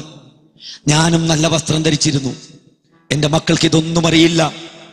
അവരുടെ അപ്പ ചെയ്യാൻ പോകുന്നത്. എന്റെ മകനെ ഇടതുവശത്തും മകളെ വലതുവശത്തും ഇരുത്തി ഞാൻ TV ഓൺ ചെയ്തു. ടിവിയുടെ മുകളിൽ ഒരു ക്ലോക്ക് ഇരിക്കുന്നുണ്ട്. ആ ക്ലോക്കിലെ ടൈം തിരിയുന്ന, സൂചി തിരിയുന്ന നോക്കിയിരിക്കുക. ഞാൻ കരയുക. എന്റെ മക്കളുടെ ശിരസിൽ ഞാൻ ഉമ്മ കൊടുത്തുകൊണ്ടിരിക്കുക. എന്നാൽ മക്കൾക്കറിയില്ല. ടിവിയിൽ ഒരു തമാശ സിനിമ കണ്ടവർ ചിരിച്ചുകൊണ്ടിരിക്കുക. അവർക്കറിയില്ലല്ലോ ഞാൻ ചെയ്യാൻ പോകുന്നത്. കൃത്യം 3:30 ഒരു കോളിംഗ് ബെല്ലടിച്ചു. കോളിംഗ് ബെല്ലടിച്ചാൽ ഞങ്ങൾ ഞെട്ടും. ഒരു ഫോൺ ബെല്ലടിച്ചാൽ ഞങ്ങൾ ഞെട്ടും. കാരണം ആരെങ്കിലും എന്റെ വീട്ടിൽ വരുന്നതോ ഒരു ഫോൺ കോൾ വരുന്നതോ നല്ല വാർത്തയായിരിക്കില്ല. ചീത്ത വിളിക്കാനും ഉപദ്രവിക്കാനും ദുഃഖത്തിന്റെ വാർത്തയെ തരാനും മാത്രമേ ആ നാളുകളിൽ ആ വീട്ടിൽ ആൾക്കാർ വരാറുള്ളൂ. എന്റെ മക്കൾ എഴുന്നേറ്റ് ഓടിപ്പോകാൻ ശ്രമിച്ചു. ഞാൻ പറഞ്ഞിട്ടുണ്ട്, ആരെങ്കിലും വന്നാൽ ഓടി ടോയ്ലറ്റിൽ പോയി ഒളിച്ചോളണം. എനിക്ക് പേടിയാ കടക്കാരുടെ മുമ്പിൽ എന്റെ മക്കളെ കൊണ്ടു നിർത്താൻ. എന്റെ മക്കൾ എഴുന്നേറ്റ് ഓടാൻ പോയപ്പോൾ ഞാൻ പറഞ്ഞു, പോകണ്ട, ഇരിക്കുക. മകനെ ഞാൻ അമർത്തിപ്പിടിച്ചു. മകളോട് പറഞ്ഞു, പോയി വാതിൽ തുറക്കാൻ ഞാൻ പറഞ്ഞു. എന്റെ മകൾ കൈ ഇങ്ങനെ കുപ്പി. ഞാൻ പറഞ്ഞു, പോയി തുറക്കാൻ. ആ വരുന്ന ആള് എന്നെ കുറിച്ച് എന്തെങ്കിലും, എന്നെ വിഷമിപ്പിക്കുന്ന എന്തെങ്കിലും ചെയ്താൽ ആ പേരും കൂടി എഴുതി വെക്കണം. അതായിരുന്നു എന്റെ അന്നേരത്തെ പദ്ധതി. എന്റെ മകൾ പോയി വാതിൽ തുറന്ന വാതിലിന്റെ മറവിൽ ഇങ്ങനെ ഒളിഞ്ഞു നിന്നു, പതുക്കെ ഇങ്ങനെ ഒളിഞ്ഞു നിന്നു. ഞാൻ നോക്കി, ഒരു കറുത്ത പാൻസും വെളുത്ത ഷർട്ടും ഇട്ട് ഒരു കറുത്ത മനുഷ്യൻ എത്തി നോക്കി. അദ്ദേഹം ചോദിച്ചു, ബാബു സാറുടെ വീടാണോ? ഒരു തമിഴനായിരുന്നു. തമിഴ് സ്ലാങ്ങിൽ എന്നോട് സംസാരിച്ചു. ഞാൻ തലയാട്ടി. ക്ലോക്കിൽ നോക്കുമ്പോൾ 3:30, 1.5 മണിക്കൂർ കൂടെ ഉള്ളൂ. ഒരു അതിഥിയെ സ്വീകരിക്കാനുള്ള മാനസികാവസ്ഥ എനിക്കില്ല. ഞാൻ അദ്ദേഹത്തെ ക്ഷണിച്ചില്ല. അദ്ദേഹം കുറച്ചു നേരം നിന്നിട്ട് ചോദിച്ചു, അകത്ത് വരട്ടെ സാർ. അദ്ദേഹത്തെ വിളിച്ചില്ല ഞാൻ. അതിനുള്ള ഒരു അവസ്ഥ എനിക്കില്ല. മരവിച്ച് ഞാൻ ഇരിക്കുക. എന്നാൽ അകത്ത് വരട്ടെ എന്ന് ചോദിച്ച് അദ്ദേഹം നേരെ എന്റെ വീടിന്റെ അകത്ത മുറിയിലേക്ക് കടന്നു വന്നു. ആ സെറ്റിയിൽ തളർന്ന് ഞാൻ ഇരിക്കുക. എന്റെ കയ്യിൽ ഇപ്രകാരം പിടിച്ചിട്ട് പറയാ, ദൈവത്തിന്റെ ആത്മാവ് പ്രേരിപ്പിച്ചിട്ട സാറേ ഞാൻ വരുന്നത്. സാറും മക്കളും ആത്മഹത്യ ചെയ്യണ്ട. ഞാൻ ഞെട്ടിപ്പോയി. ഞാൻ ചോദിച്ചു, താൻ ആരാ? ഞാൻ ചോദിച്ചതിന് മറുപടി പറയാതെ എന്റെ മുറിയിലൂടെ അങ്ങോട്ടും ഇങ്ങോട്ടും എനിക്ക് മനസ്സിലാകാത്ത ഏതോ ഒരു ഭാഷ സംസാരിച്ചുകൊണ്ട് അങ്ങോട്ടും ഇങ്ങോട്ടും ഈ വന്ന വ്യക്തി നടക്കുകയാ. ഞാൻ ചോദിച്ചു, താൻ ആരാ? ഞാൻ ചോദിച്ചതിന് മറുപടി പറയാതെ അദ്ദേഹം പറയാൻ തുടങ്ങി, ഈ 3 മുഖങ്ങളാ 3-4 ദിവസമായിട്ട് കർത്താവ് എന്നെ കാണിക്കുന്നത്. ഈ 3 മുഖങ്ങളാ. ഞാൻ ചോദിച്ചു, നിങ്ങൾ ആരാ? തന്നോട് ആരാ പറഞ്ഞ് ഞങ്ങൾ ആത്മഹത്യ ചെയ്യാൻ പോവുകയാണെന്ന്? താൻ എവിടെ നിന്നാ വരുന്നത്? അദ്ദേഹം പറഞ്ഞു, ഞാൻ തമിഴ്നാട്ടിൽ നിന്നാ വരുന്നത്. നിങ്ങൾ ആത്മഹത്യ ചെയ്യാൻ പോവുകയാണെന്ന് പരിശുദ്ധാത്മാവ് എനിക്ക് വെളിപ്പെടുത്തിയതാ. ഞാൻ വിശ്വസിച്ചില്ല. ബുദ്ധിയിൽ മാത്രം ആശ്രയിച്ച് ജീവിച്ച ഞാൻ, ആമേൻ, അനേകായിരങ്ങളെ കൗൺസിൽ ചെയ്ത വലിയ ബുദ്ധിമാനെന്ന് വെറുതെ അഹങ്കരിച്ചു പോയ വലിയ പ്രിൻസിപ്പൽ എന്നും എല്ലാം അറിയാമെന്ന് ധരിച്ച ഒരു വിഡ്ഢിയായ ഞാനത് വിശ്വസിച്ചില്ല. അദ്ദേഹം എന്നോട് ചോദിക്കുക, സാറിന്റെ വീടിന്റെ അകത്ത് കയറി വരാൻ എനിക്കെന്ത് യോഗ്യത? സാർ എന്നോട് ചോദിച്ചില്ല ഞാൻ ആരാണെന്ന്. ഒരു അനാഥ മന്ദിരക്കാരെടുത്ത് എന്നെ വളർത്തി. 3 ക്ലാസ് വിദ്യാഭ്യാസമേ എനിക്കുള്ളൂ. 3 വർഷം പള്ളിക്കൂടത്തിൽ പോയിട്ടുണ്ട്. ഞാൻ സാറിനെ പോലുള്ള ഒരു വ്യക്തിയുടെ വീട്ടിൽ വരാൻ എനിക്ക് ലോകം വിദ്യാഭ്യാസം തന്നിട്ടില്ല. എന്നാൽ ഇന്ന് ഞാൻ കർത്താവിന്റെ വേല ചെയ്യുന്ന ഒരു ദൈവദാസനാ. ആമേൻ. പരിശുദ്ധാത്മാവാണ് എന്നോട് പറഞ്ഞത്. ഞാൻ വിശ്വസിച്ചില്ല. ഇങ്ങനെയുള്ള കാര്യങ്ങളെ വിശ്വസിക്കുകയോ ഇപ്രകാരം പറയുന്നതിനെ ആശ്രയിക്കുകയോ ചെയ്യാതെ സ്വന്തം കഴിവിലും വിദ്യാഭ്യാസത്തിലും സമ്പത്തിലും മാത്രം ആശ്രയിച്ച് അഹങ്കാരത്തോടെ ജീവിച്ച എന്റെ മുമ്പിൽ ഇന്ന് ഇദ്ദേഹം പറയുക, സാറൊന്ന് വിശ്വസിക്കുക. അദ്ദേഹം പറഞ്ഞു, 1 മാസം മുമ്പ് സാറിന്റെ കോളേജിൽ പഠിച്ച ഒരു കുട്ടി എന്നെ ഫോണിൽ വിളിച്ചു. എന്നിട്ട് പറഞ്ഞു, ഞങ്ങളുടെ വൈസ് പ്രിൻസിപ്പൽ ആത്മഹത്യ ചെയ്തു. ഞങ്ങളുടെ പ്രിൻസിപ്പലും കുട്ടികളും വലിയ പ്രശ്നത്തിലാ.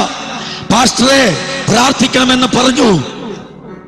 അന്ന് രാത്രി ഞാൻ എന്റെ വീട്ടിൽ വന്ന് എന്റെ ഭാര്യയും 3 മക്കളുമായി പ്രാർത്ഥിച്ചപ്പോൾ ഞങ്ങൾ ഇതുവരെ അനുഭവിച്ചിട്ടില്ലാത്ത ഒരു ദൈവ സാന്നിധ്യം ഞങ്ങളുടെ മേൽ വന്നു. ഞങ്ങളെല്ലാം വാവിട്ട് കരയാൻ തുടങ്ങി. ഞങ്ങൾ പൊട്ടിക്കരയാൻ തുടങ്ങി. സാറിനെ കണ്ടിട്ടില്ലെങ്കിലും പിറ്റേ ദിവസവും ഞങ്ങൾ പ്രാർത്ഥിച്ചപ്പോൾ ഇതേ അനുഭവം ഉണ്ടായി. കഴിഞ്ഞ 1 മാസമായി ഞങ്ങൾ സാറിന് വേണ്ടി പ്രാർത്ഥിക്കുന്നു. എന്നാൽ 3-4 ദിവസങ്ങൾക്ക് മുമ്പ് ഞാനൊരു കാഴ്ച കണ്ടു. ഞാൻ എന്റെ ആത്മഹത്യാ കുറിപ്പിൽ എഴുതി വെച്ച കാര്യങ്ങൾ വ്യക്തതയോടെ സംസാരിക്കുന്ന കണ്ടപ്പോൾ ഞാൻ വാ പൊളിച്ചു നിന്നുപോയി. അപ്പോൾ എന്റെ ശരീരത്തിലേക്ക് എന്തോ ഇറങ്ങിക്കൊണ്ടിരിക്കുക. ഞാൻ ഇതുവരെ അനുഭവിച്ചിട്ടില്ലാത്ത ഏതോ ഒരു ശക്തി എന്നെ ആവരണം ചെയ്യുന്നത് എനിക്ക് തോന്നി. എനിക്ക് ഒന്ന് തോന്നാൻ തുടങ്ങി, ഞാൻ ആത്മഹത്യക്കുറിപ്പ് എഴുതി വെച്ചത് എന്റെ കുഞ്ഞുങ്ങൾ കണ്ടിട്ടില്ല.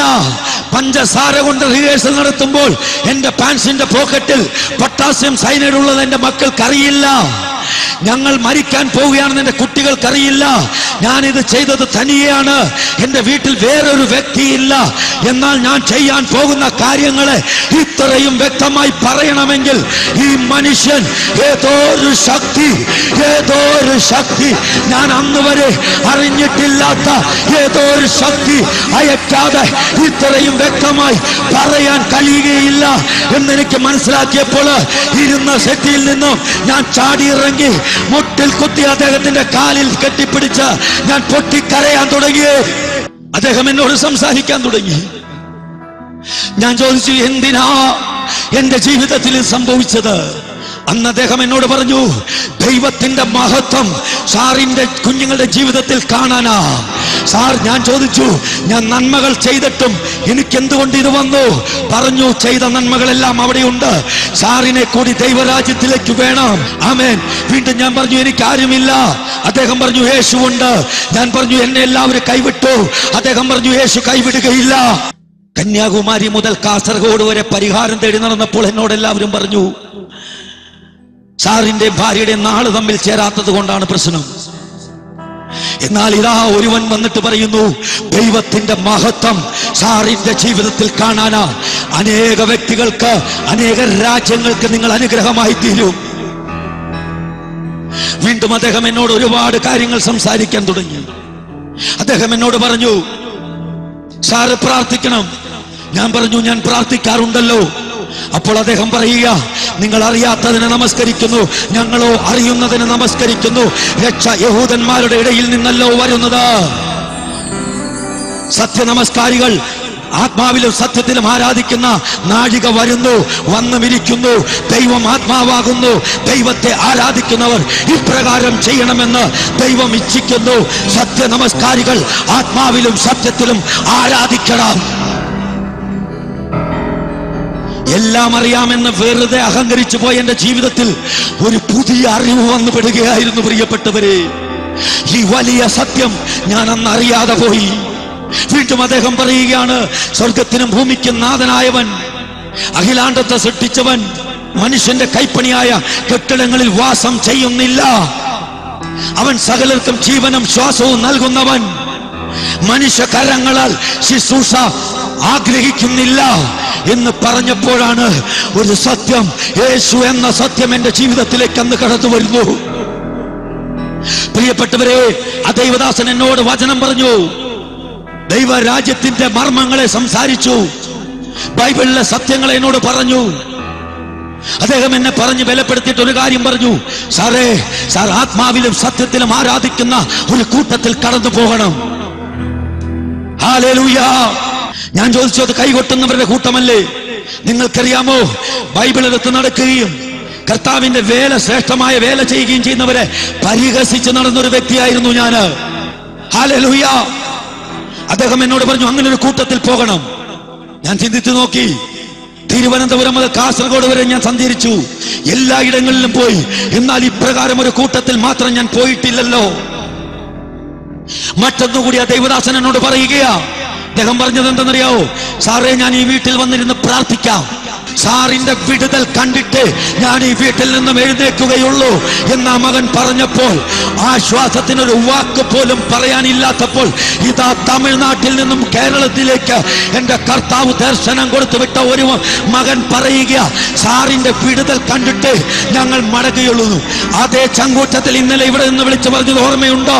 ഞങ്ങളും പറയുക, ഈ 4 ദിവസം ഈ ദേശം കണ്ടിട്ടില്ലാത്ത ദൈവപ്രവൃത്തികൾ കണ്ടിട്ടല്ലാതെ ഞങ്ങൾ ഈ ഗ്രൗണ്ടിൽ നിന്നും മടങ്ങില്ല.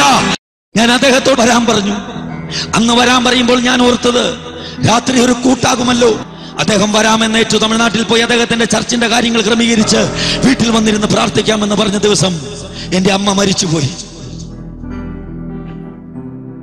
ഞാൻ അദ്ദേഹത്തെ വിളിച്ചു പറഞ്ഞു, ഇപ്പോൾ വരണ്ട. ഞാൻ ആലോചിച്ചു, ഇപ്രകാരം ഒരു കൂട്ടായ്മ എവിടെയുണ്ട്, എറണാകുളത്തുണ്ടെന്ന് ഞാൻ അറിഞ്ഞു. ഒന്ന് പോയേക്കാം, ബാക്കിയെല്ലാം പരീക്ഷിച്ചതല്ലേ. അങ്ങനെ ഞാൻ എന്റെ മക്കളുമായി തനിയെ വാഹനം ഓടിച്ച് ഞാൻ ചെല്ലുമ്പോൾ ഒരു വ്യത്യാസം ഞാൻ അവരിൽ കണ്ടു. 5 വയസ്സുള്ള കുട്ടിയും 50-60 വയസ്സുള്ളവരും സന്തോഷത്തോടെ കർത്താവിനെ കരങ്ങളെ അടിച്ച് ആനന്ദ നൃത്തം ചെയ്ത് ആരാധിക്കുന്ന ഒരു കൂട്ടം. അവരെല്ലാം സന്തോഷിക്കുന്ന ഒരു കാഴ്ച ഞാൻ കണ്ടു. പ്രിയപ്പെട്ടവരെ, ഞാൻ കാറിൽ നിന്നും ഇറങ്ങി. ഞാൻ ജനങ്ങൾ കാണണ്ട, ഈ കൂട്ടങ്ങളെല്ലാം കുറ്റം പറഞ്ഞ് നടന്ന ഒരു വ്യക്തി. ഇപ്രകാരം ഒരു കൂട്ടത്തിൽ വന്നത് ആരും കാണണ്ട എന്ന് ധരിച്ച് ഞാൻ മുഖം മറിച്ച് ഏറ്റവും പിന്നിലെ റോയിൽ പോയി നിന്നു. സ്റ്റേജിൽ നിന്ന് ശുശ്രൂഷിക്കുന്ന ദൈവദാസൻ ചില രോഗികൾ സൗഖ്യമാകുന്നത് വിളിച്ചു പറയുകയാണ്. അങ്ങനെ ചില രോഗികൾ സൗഖ്യമാകുന്നത് വിളിച്ചു പറയുന്നതിന് കൂട്ടത്തിൽ ഒരു കാര്യം ഇപ്രകാരം പറഞ്ഞു: സകലവും തകർന്ന് ജീവിതം വഴിമുട്ടി ആത്മഹത്യക്കൊരുങ്ങുന്ന ഒരു അധ്യാപകനെയും തന്റെ കുഞ്ഞുങ്ങളെയും ദൈവത്തിന്റെ ആത്മാവ് ഇപ്പോൾ സ്പർശിക്കുന്നു. 2-3 പ്രാവശ്യം വിളിച്ചു പറഞ്ഞപ്പോൾ എനിക്കൊന്ന് പിടികിട്ടി, എന്റെ കാര്യമാണല്ലോ. നിങ്ങൾക്കറിയോ, എന്റെ ഉള്ളിലേക്ക് എന്തോ ഒന്നിറങ്ങാൻ തുടങ്ങി. പെട്ടെന്ന് ഞാനൊരു ശബ്ദം കേൾക്കുക: കുട്ടികളെ കരങ്ങളിലെടുക്ക്, കുട്ടികളെ കൈകളിലെടുക്ക്. ആരാ പറയുന്നതെന്ന് അറിയാൻ ഞാൻ എന്റെ അടുത്ത വശത്ത് നിൽക്കുന്ന വ്യക്തിയെ നോക്കി. അദ്ദേഹം എന്നെ ശ്രദ്ധിക്കുന്നില്ല, അദ്ദേഹം എന്റെ കർത്താവിനെ ആരാധിക്കുക. വലതുവശത്ത് നിൽക്കുന്ന ആളെ നോക്കി, അദ്ദേഹവും കർത്താവിനെ ആരാധിക്കുക. എവിടെ നിന്നാ ഞാൻ ഈ ശബ്ദം കേൾക്കുന്നത്? ഞാൻ പുറകോട്ട് തിരിഞ്ഞു നോക്കി, പുറകിൽ ആരുമില്ല. ഞാനും എന്റെ മക്കളും ലാസ്റ്റ് റോയിലാണ്. പിന്നെ ഒരു നിമിഷം കൂടി പാഴാക്കാതെ എന്റെ 2 മക്കളെ 2 കരങ്ങളിലെടുത്ത്, ഇതുപോലെ മധ്യത്തിൽ ഒരു വഴിയുണ്ട്, ഈ 2 കുട്ടികളെയും എടുത്തുകൊണ്ട് യേശുവേ ഉറക്കെ വിളിച്ചുകൊണ്ട് ഞാൻ ഒരൊറ്റ ഓട്ടമോടി. വളരെ ഹൈറ്റുള്ള സ്റ്റേജിലേക്ക് എന്റെ കുഞ്ഞുങ്ങളെ ഇട്ടിട്ട് ഞാൻ സ്റ്റേജിലേക്ക് ചാടി കയറി. സ്റ്റേജിൽ നിന്ന് യേശുവേ ഞാൻ ഉറക്കെ വിളിച്ചു. അവിടെ കൂടി നിന്ന ദൈവദാസന്മാർ വന്നു. അവരെന്റെ നേരെ കരം നീട്ടുമ്പോൾ ഒരു ഇലക്ട്രിക് ഷോക്ക് അടിക്കുന്ന പോലെ എന്റെ മേലൊരു ശക്തി വന്നു. ഞാൻ തെറിച്ച് താഴെ വീണു. ഞാൻ കണ്ണു തുറന്നു നോക്കുമ്പോൾ ആ നിൽക്കുന്ന ശുശ്രൂഷകരിൽ ഒരു സഹോദരി എന്റെ മകളെ തോളിലിട്ടിരിക്കുന്നു. എന്റെ മകനെ ഒരു സഹോദരൻ തോളിലിട്ടിരിക്കുന്നു. ആ കാഴ്ച എന്റെ ഉള്ളിൽ ഒരു മാറ്റത്തെ കൊണ്ടുവന്നു. ദൈവദാസന്മാർ വന്ന് എന്നോട് എന്റെ വിഷയങ്ങളെ ചോദിച്ചു. ഞാൻ ചുരുക്കി പറഞ്ഞപ്പോൾ അവരും പറഞ്ഞു: സാറേ, ഞങ്ങളെ വിടുവിച്ച യേശു സാറിനെ വിടുവിക്കും. ഞങ്ങൾ സാറിന് വേണ്ടി പ്രാർത്ഥിക്കാം. പ്രിയപ്പെട്ടവരെ, ഞാൻ എന്റെ മക്കളുമായി കാറിൽ കയറി തിരിച്ചു പോകുമ്പോൾ ഞാൻ അങ്ങോട്ട് പോയതുപോലെയല്ല ഞാൻ മടങ്ങിപ്പോയത്. വീട്ടിലേക്ക് വന്നു, ആഹാരമുണ്ടാക്കി എന്റെ മക്കൾക്ക് കൊടുത്തു. എന്നിട്ട് ഞാൻ കിടക്കുക. ഞാൻ കിടക്കുമ്പോൾ എന്റെ കുഞ്ഞ് എന്റെ ഇടതുവശത്ത് കിടക്കും. ഒരു കാലും കൈയും എന്റെ മയത്ത് വെക്കും അവൻ. ഞാൻ ചെവി ഇങ്ങനെ വെച്ചു കൊടുക്കണം. അവന്റെ അമ്മ മരിച്ചു പോയതിനു ശേഷം അവൻ രാത്രിയിൽ പാല് കുടിക്കുന്നു എന്ന രീതിയിൽ എന്റെ ചെവി ആ വായിൽ വെച്ച് കുടിക്കുന്നത്. കഴുത്തിങ്ങനെ വെച്ചു കൊടുക്കും. എന്റെ കഴുത്ത് വേദനിക്കുമ്പോൾ ഞാൻ അവനെ വിടുവിക്കും. അവൻ കരയും. ഉറക്കത്തിൽ എന്റെ കുഞ്ഞ് വിചാരിക്കുന്നത് അമ്മയുടെ പാല് കുടിക്കുകയാണെന്ന്. കുറെ കഴുത്തിങ്ങനെ വെച്ച് ഇവിടെ നീര് വരും. എന്റെ മകൾ എന്റെ വലതുവശത്ത് കിടക്കും. മകൾ ഒരു കാലും കൈയും കെട്ടി വെക്കും. 2 പേരെയും കെട്ടിപ്പിടിക്കണമല്ലോ, അതുകൊണ്ട് ഞാൻ ഇങ്ങനെ മലന്ന് കിടക്കും. കുറെ കിടന്നു കഴിയുമ്പോൾ എന്റെ നടും വേദന എടുത്ത് പൊട്ടുമ്പോ ഞാൻ ഏതെങ്കിലും ഒരു വശത്തേക്ക് ചരിയുമ്പോൾ ഒരാളുടെ മേത്ത് നിന്നും കരമെടുക്കേണ്ടി വരും. അപ്പോൾ അവർ പേടിച്ച് കരയും. എന്റെ മക്കൾക്ക് പേടിയാ, രാത്രിയെ പേടിയാ. ഒരു വാഹനത്തിന് ശബ്ദം കേട്ടാൽ പേടിയാ. അവർ രാത്രിയിൽ ഉറങ്ങാറില്ല, ഞാനും ഉറങ്ങാറില്ല. കാരണം എന്തെന്നറിയാവോ? ഒരാളും കാണാൻ പാടില്ലാത്ത കാഴ്ചകൾ അവർ കണ്ടതാ. സ്വന്തം പിതാവിന്റെ കഴുത്തിൽ ഗുണ്ടകൾ വാള് വെച്ച് ഭീഷണി മുടക്കുന്നതും സ്വന്തം അമ്മ ഫാനിൽ തൂങ്ങിക്കിടന്ന് ആടുന്ന കാഴ്ച കണ്ടതാ എന്റെ മക്കൾ. പണമില്ലെങ്കിൽ ഇവളെ തന്നാ മതി എന്ന് പറഞ്ഞ് ഈ മുടികളിൽ ഒരു ഗുണ്ട കുത്തിപ്പിടിച്ചതാ. ആമേൻ. എന്റെ മക്കൾക്ക് രാത്രിയെ പേടിയാ. രാത്രി ഉറക്കമില്ല. കണ്ണടച്ചാൽ ഭീകര സ്വപ്നങ്ങള്. തലയിൽ നിന്നും പുകച്ചിലാണ്. രാത്രികളിൽ സ്ലീപ്പിംഗ് പിൽസ് വാരി ഞാൻ തിന്നു. ആ സ്ലീപ്പിംഗ് പിൽസ് ഞാൻ കഴിച്ചിട്ട് ഹല്ലേലൂയ എനിക്ക് ഉറങ്ങാൻ കഴിഞ്ഞിട്ടില്ല. സാധാരണ ഞാൻ രാവിലെ 3 മണിക്ക് എഴുന്നേക്കും. ബ്രേക്ക്ഫാസ്റ്റ് ഉണ്ടാക്കണം, ലഞ്ച് ഉണ്ടാക്കണം, ഡ്രസ് വാഷ് ചെയ്യണം, വീട് ക്ലീൻ ചെയ്യണം. ഒരു വാഹനത്തിന്റെ ഹോൺ ശബ്ദം കേട്ട് ഞാൻ കണ്ണു തുറന്നു. ക്ലോക്കിൽ നോക്കിയപ്പോൾ 7:30. എന്റെ മക്കളെ കൊണ്ടുപോകാൻ, സ്കൂളിൽ കൊണ്ടുപോകാൻ വണ്ടി വന്നിരിക്കുന്നു. ഞാൻ നോക്കുമ്പോൾ എന്റെ മക്കൾ സുഖമായി ഉറങ്ങുന്നു. ഞാൻ പുറത്ത് ചെന്ന് ഡ്രൈവറോട് പറഞ്ഞു, ഇന്ന് മക്കളെ വിടുന്നില്ല. കുറച്ചു കഴിഞ്ഞ് ഞാൻ വന്ന് നോക്കിയപ്പോൾ എന്റെ മക്കൾ ഉറങ്ങുക. എന്റെ ഭാര്യ മരിച്ചിട്ട്, ഇവരുടെ അമ്മ മരിച്ചിട്ട് 14 മാസം ഞാനും എന്റെ മക്കളും ഒട്ടും ഉറങ്ങിയിട്ടുണ്ടായിരുന്നില്ല. ഒരു വാഹനത്തിന്റെ ശബ്ദം കേട്ടാൽ, ഗേറ്റിൽ എന്തെങ്കിലും തട്ടുന്ന ശബ്ദം കേട്ടാൽ ഞങ്ങൾ വിറയ്ക്കുമായിരുന്നു. എന്നാൽ ദൈവത്തിന്റെ ആത്മാവ് ഞങ്ങളെ സ്പർശിച്ച ദിവസം, ഹല്ലേലൂയ, നിങ്ങൾ അറിയണമേ, അന്ന് രാത്രി ഭാര്യ മരിച്ചിട്ട് 14 മാസങ്ങളിൽ ആദ്യമായി ഞാനും എൻ്റെ മക്കളും ഉറങ്ങി. എന്റെ കരത്തിന്റെ കീഴിൽ കിടന്നല്ല, കാൽവരിയിൽ ആണിയടിക്കപ്പെട്ട കരത്തിന്റെ കീഴിൽ കിടന്ന് എന്റെ മക്കളും ഞാനും ഉറങ്ങി.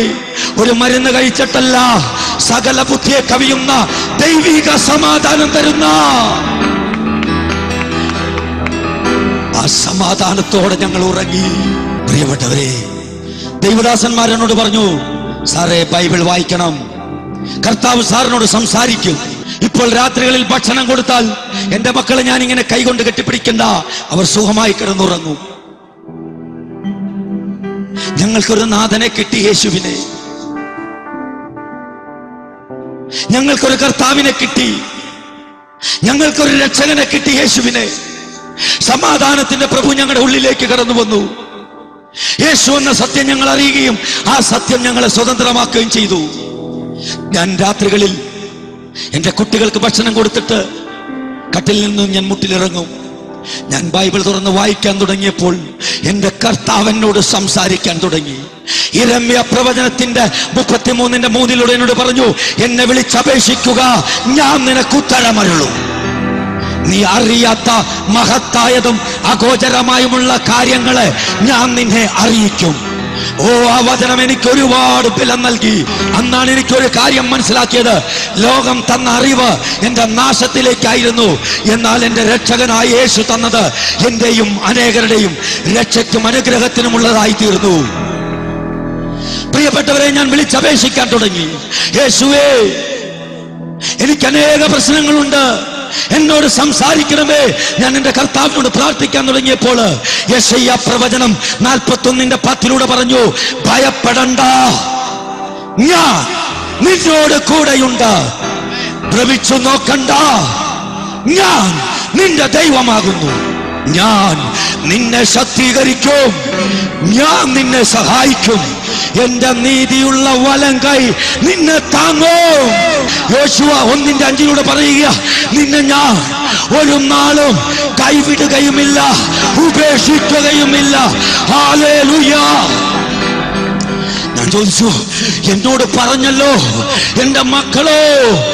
യെശയ്യാ പ്രവചനം 49:15 പറയുകയാണ്, ഹല്ലേലൂയ, ഒരു സ്ത്രീ തന്റെ കുഞ്ഞിനെ മറക്കുമോ? അവൾ പ്രസവിച്ച മകനോട് കരുണ കാണിക്കാതിരിക്കുമോ? അവൾ മറന്നാലും ഞാൻ നിന്നെ മറക്കില്ല. ഹല്ലേലൂയ. വീണ്ടും എന്റെ കർത്താവ് സംസാരിച്ചു.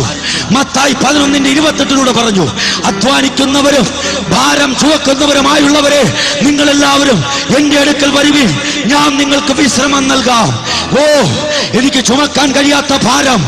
വീണ്ടും കർത്താവ് പറഞ്ഞു, 1 പത്രോസ് 5-ാം 6-7 വചനങ്ങളിലൂടെ എന്നോട് സംസാരിക്കാൻ തുടങ്ങി.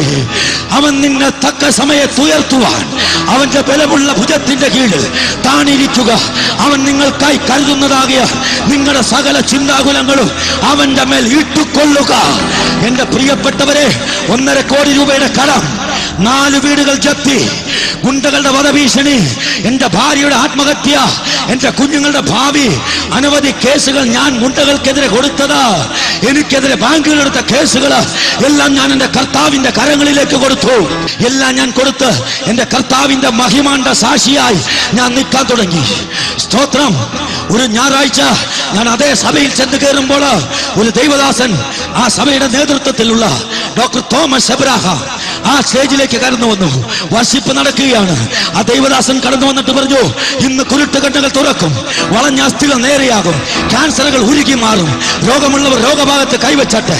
ചങ്കൂറ്റത്തോടെ ഒരു ദൈവദാസൻ പരിശുദ്ധാത്മാവിന്റെ ശക്തിയിൽ നിറഞ്ഞ് ശുശ്രൂഷിക്കുന്ന കാഴ്ച എന്നെ പ്രചോദിപ്പിച്ചു. പെടുന്നേ തന്നെ എനിക്കൊരു കാര്യമുണ്ടായിരുന്നു.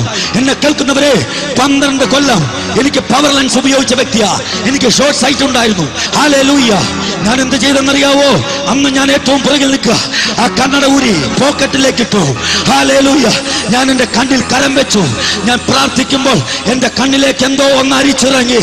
പ്രിയപ്പെട്ടവരെ, ഏറ്റവും പുറകിൽ ഞാൻ നിൽക്കുകയാണ്.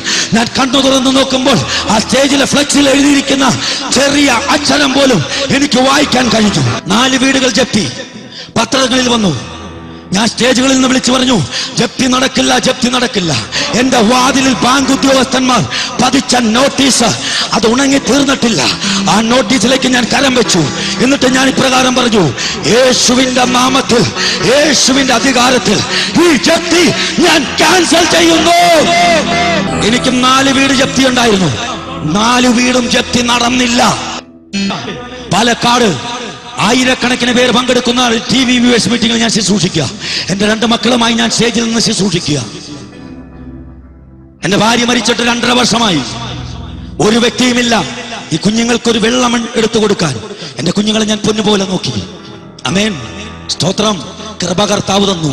എനിക്കൊരു പിതാവുണ്ട്, ഞാൻ അനാഥനല്ല. ആ യേശു എന്റെ കാര്യം നോക്കിക്കൊള്ളും എന്ന് ഞാൻ ഉറക്കെ വിളിച്ചു പറഞ്ഞു. നിങ്ങൾക്കറിയാവോ, 1 വർഷമായി എന്നെ കുറിച്ചറിഞ്ഞ ഒരു കുടുംബം കോയമ്പത്തൂർ ഉണ്ടായിരുന്നു. മലയാളികളായ ഒരു കുടുംബം, സ്വന്തമായ ഒരു സഭ, ദൈവവേല ചെയ്യുന്ന അഭിഷിക്തരുടെ കുടുംബം. 4 പെൺമക്കളുണ്ട്. ആ 4 പെൺമക്കളിൽ 3 പേർ വിവാഹം കഴിഞ്ഞു വലിയ നിലയിൽ. ഇളയ മകൾ ശക്തയായ ഒരു ശുശ്രൂഷ. കേരളത്തിൽ നിന്നും മുറിവേറ്റ ഒരു ദൈവദാസൻ വരും. അവൻ നിന്റെ ജീവിത പങ്കാളിയായി വരും. അന്ന് കർത്താവ് നിന്നെ ദൈവത്തിന്റെ മഹിമ കണ്ട സാക്ഷിയായി രാജ്യങ്ങളിൽ അയക്കുമെന്നൊരു ദൂത് കിട്ടിയ ഒരു കുടുംബം. ദൈവവേല വർഷങ്ങളായി ചെയ്യുന്ന, തലമുറകളായി ചെയ്യുന്ന ഒരു കുടുംബം. അവർ പിതാവും സഹോദരന്മാരും സഹോദരിമാരും ആ പെൺകുട്ടിയും 10-12 പേർ ആ മീറ്റിങ്ങിന് വന്നിരുന്നു. കോയമ്പത്തൂരിൽ നിന്നും മീറ്റിംഗ് കഴിഞ്ഞപ്പോൾ ആ പെൺകുട്ടിയുടെ പിതാവ് പറഞ്ഞു, ഞങ്ങൾ 1 വർഷമായി ഈ മകനെ കുറിച്ച് കേട്ടിട്ട്, ആമേൻ, ഞങ്ങളൊരു തീരുമാനം അറിയിക്കാൻ വന്നതാ. എന്റെ മകൾ ഈ കുഞ്ഞുങ്ങളുടെ അമ്മയാകാൻ തയ്യാറാ. എന്റെ മകൾ ഈ മകന്റെ ഭാര്യയാകാൻ തയ്യാറാ. കർത്താവ് ഞങ്ങളോട് പലവട്ടം സംസാരിച്ചതാ. എന്റെ ദൈവദാസൻ സംസാരിച്ചു.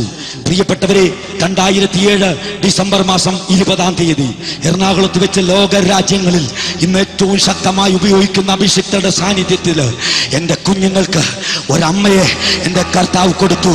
ഈ നിൽക്കുന്ന അമ്മ ഷീല എന്റെ കുഞ്ഞുങ്ങൾക്ക് ഒരമ്മയെ കൊടുത്തു. എനിക്കൊരു ജീവിത പങ്കാളിയെ, വിവാഹിതനും 2 കുഞ്ഞുങ്ങളുടെ പിതാവുമായ എനിക്ക് അവിവാഹിതയും വിദ്യാസമ്പന്നയും എന്നേക്കാൾ ശക്തമായി കർത്താവിനാൽ ഉപയോഗിക്കപ്പെടുന്ന ഒരു ദൈവദാസിയെ ഞങ്ങൾക്ക് കർത്താവ് ദാനമായി തന്നു. ഒരു മകനെ കൂടി തന്നു. അനുഗ്രഹം. 11 മാസമായി. ഇപ്പോൾ കല്യാണ പന്തലിൽ വിവാഹ വസ്ത്രത്തോടുകൂടി ഞങ്ങൾ ആ പന്തലിൽ നിന്നും ഇറങ്ങിയത് ലോകം ചുറ്റിക്കാണാനല്ല. വിവാഹ പന്തലിൽ നിന്നും കുന്നംകുളത്ത് 10,000 പങ്കെടുക്കുന്ന ഒരു ക്രൂസൈഡിന്റെ സ്റ്റേജിലേക്ക് വിവാഹ വസ്ത്രവുമായി ചെന്ന സ്റ്റേജിൽ കയറി മൈക്കെടുത്ത് ഈ സുവിശേഷം വിളിച്ചു പറഞ്ഞു, എന്റെ യേശു ജീവിക്കുന്നു, എന്റെ യേശു ജീവിക്കുന്നു. എനിക്ക് നഷ്ടപ്പെട്ടതെല്ലാം എന്റെ കർത്താവ് മടക്കി തന്നു. ഞാൻ എന്ത് ചെയ്തു? എന്റെ യേശുവിന്റെ കയ്യിലേക്ക് എന്റെ വിഷയങ്ങളെ കൊടുത്തു. എന്റെ യേശുവിനെ ഞാൻ കർത്താവ് രക്ഷിതാവുമായി സ്വീകരിച്ചു. നിങ്ങൾക്കറിയാവോ, ഈ കരം 1000 സൗഖ്യമാക്കുന്ന കരമായിരുന്നു. എന്റെ കുഞ്ഞുമോൻ ഇന്ന് 8 വയസ്സായി. ഇവൻ കരമുയർത്തുമ്പോൾ ഭൂതങ്ങൾ പുറത്തു വരും. അതേ ഗ്രൗണ്ടിലും ഭൂതത്തിന് പുറത്തു വരാം. പിശാചിന് ദൈവത്തെ ആരാധിക്കുന്ന സ്ഥലത്ത് ഒരു സ്ഥാനമില്ല, അവൻ പുറത്തു വരും. അത് നിങ്ങൾ കാണും. അത് നിങ്ങൾ അടുത്ത ദിവസങ്ങളിലും നിങ്ങൾ കാണാൻ പോവുക. പിശാച് മോഷ്ടിപ്പാനും അറുപ്പാനും കുടിപ്പാനും വന്ന പിശാച് കർത്താവിന്റെ കരങ്ങളിലെ മൂർച്ചയുള്ള ആയുധമാണ്. ഞങ്ങളെ കൊണ്ട് ഇത് ചെയ്യിപ്പിക്കാമെങ്കിൽ നിങ്ങളെ എത്ര ശ്രേഷ്ഠമായി ചെയ്യിപ്പിക്കാൻ എന്റെ കർത്താവിന് കഴിയും. സന്തോഷമുള്ളവർ കരങ്ങളെ തട്ടി. മഹത്വത്തിന്റെ പ്രത്യാശയായ യേശു ഇവരുടെ ഉള്ളിൽ ഇരിക്കുന്നത് കൊണ്ട് ഇവർ സംസാരിക്കുമ്പോൾ യേശു സംസാരിക്കും, ഇവർ നോക്കുമ്പോൾ യേശു നോക്കും, ഇവർ സ്പർശിക്കുമ്പോൾ യേശു സ്പർശിക്കും, ഇവർ നടക്കുമ്പോൾ യേശു നടക്കും, ഇവർ ചിരിക്കുമ്പോൾ യേശു ചിരിക്കും, ഇവർ കരയുമ്പോൾ യേശു കരയും. യേശുവിനെ നിന്റെ ഹൃദയത്തിലേക്ക് സ്വീകരിക്കാമോ? യേശുവേ എന്നൊന്ന് വിളിച്ചാൽ ഒറ്റ വിളിയെ ഞാൻ വിളിച്ചു. എന്റെ ജീവിതം രാവും പകല് പോലെ മാറി. ചരിത്രത്തെ 2ആയി തിരിച്ച ഒരുവനുണ്ട്, AD എന്നും BC എന്നും. അവൻ നീ യേശുവേ എന്ന് വിളിക്കുമ്പോൾ നിന്റെ ജീവിതത്തെയും 2ആയി തിരിക്കും. ഇതുവരെ മോഷ്ടിപ്പാനും അറുപ്പാനും മുടിപ്പാനും വന്ന പിശാച് നിന്റെ ജീവിതത്തിൽ എന്തെല്ലാം മോഷ്ടിച്ചു കൊണ്ട് പോയിട്ടുണ്ടോ അതിനെ മുഴുവൻ മടക്കി വിളിക്കാൻ പോവുക. ചതഞ്ഞ ഓടയെ ഒടിച്ചു കളയാത്തവൻ, പുകയുന്ന തിരിയെ കെടുത്തി കളയാത്തവൻ, കാട്ടുപോത്തുകളുടെ കൊമ്പുകൾക്കിടയിൽ ഉത്തരമരുളുന്ന യേശു സംസാരിക്കാൻ പോവുക. എഴുന്നേക്കാം. We are going to raise the name of Jesus. യേശുവിന്റെ നാമം നമ്മൾ ഉയർത്താൻ പോവുകയാണ്. യേശുവിന്റെ നാമത്തിൽ സകല മുഴങ്കാലും മടങ്ങും. സ്വർലോകരുടെയും ഭൂലോകരുടെയും അധോലോകരുടെയും മുഴങ്കാലെല്ലാം മടങ്ങുന്ന യേശുവിന്റെ നാമം ഉയർത്താൻ പോവുക. യേശുവേ എന്ന് ഉറക്കെ വിളിക്കുമ്പോൾ പരിശുദ്ധാത്മാവിന്റെ അഗ്നി പെന്തക്കോസ്ത് നാളിൽ മർക്കോസിന്റെ മാളികയിൽ പെയ്തിറങ്ങിയ പരിശുദ്ധാത്മാവിന്റെ അഗ്നി ഇറങ്ങും. നിന്റെ ചങ്ങലകൾ പൊട്ടും, പിശാച് കെട്ടിയ കോട്ടകൾ പൊട്ടും, കടബാധിതകൾ മാറും, മുഴകൾ അപ്രത്യക്ഷമാകും, രോഗികൾ സൗഖ്യമാകും, ആർത്രൈറ്റിസ് മാറിപ്പോകും, കുരുട്ടുകണ്ണുകൾ തുറക്കും, ഊമർ സംസാരിക്കും, ബധിരർ കേൾക്കും, പീഡിതർ വിടുവിക്കപ്പെടും. Hallelujah, hallelujah. യേശുവിന്റെ നാമത്തിൽ ആമേൻ, സ്തോത്രം. നമ്മൾ വിളിക്കാൻ പോകും യേശുവിന്റെ നാമം ഉയർത്തുമ്പോൾ ആ നാമത്തിന് ശക്തിയുണ്ട്. ആ നാമത്തിലാണ് സകലതും ഇരിക്കുന്നത്. ആ നാമം ഉയരുമ്പോൾ പിശാചിന്റെ കോട്ട ഇടയ്ക്കും.